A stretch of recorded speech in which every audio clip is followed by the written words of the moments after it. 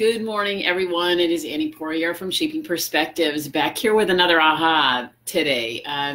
So most of you know I have kind of a morning routine that has really been helpful in my life.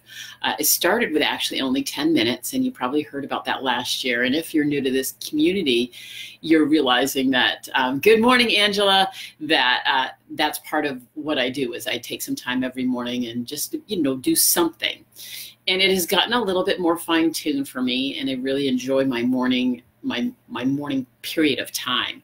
And so this morning I was doing morning pages, and that comes from The Artist's Way. It's a book, and it's just stream of conscious writing that you do in the morning. And so I was doing my writing this morning, and I actually am going to share some of my writing for you. And what the morning pages are just stream of conscious writing. So it's very much like meditation or letting your brain just kind of go. So I want to read this because I thought as I wrote it, it was very important for myself to realize and also to share with you. So here I go. So this is my stream of conscious writing, and I start out, just so you know, with this, I have no idea what I conscious stream of thoughts, what I'm thinking. I have no idea what that is. But then I go on to say, it was great to talk to Martha about, and so this is my friend Martha, about my own highs and lows.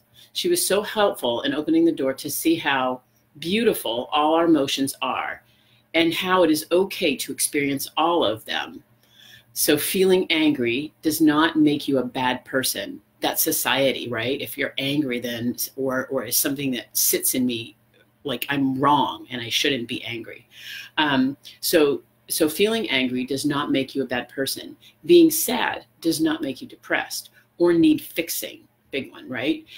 Any kind of emotion doesn't need fixing. This life will be full of emotions, all wonderfully placed throughout our lives.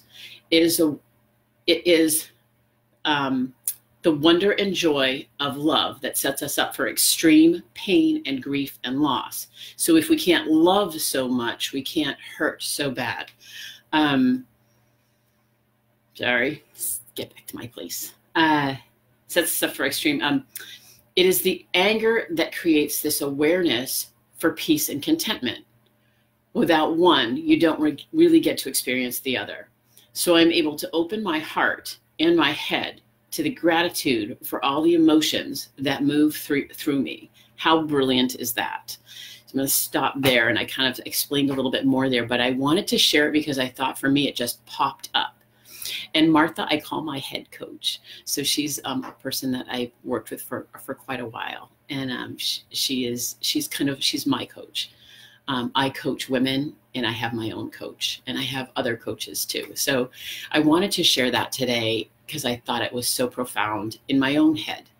And so that when things come to you and trigger you, how wonderful is that to have that emotion come up? And how wonderful is that we can look at that in a different light and say, oh, thanks for showing up. And how can I even kind of gather and look at this emotion from a different perspective? We have a series of experiences that tell us that certain emotions mean certain things, and these are just belief systems.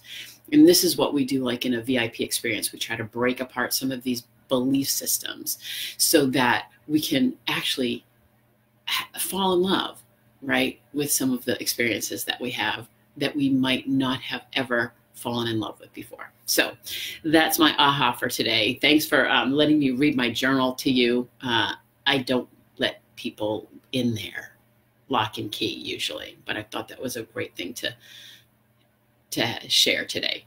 Have a fabulous day. If you're interested in thinking about, Angela did a VIP last year, and so if you're interested in what that is, I do have some open slots to have a chat about a VIP. So, and that's a pretty amazing, life-changing experience. And we do have some openings this year. So I'll share that, and you can have a conversation if you think that might be something you'd be interested in, or you know somebody that might be interested.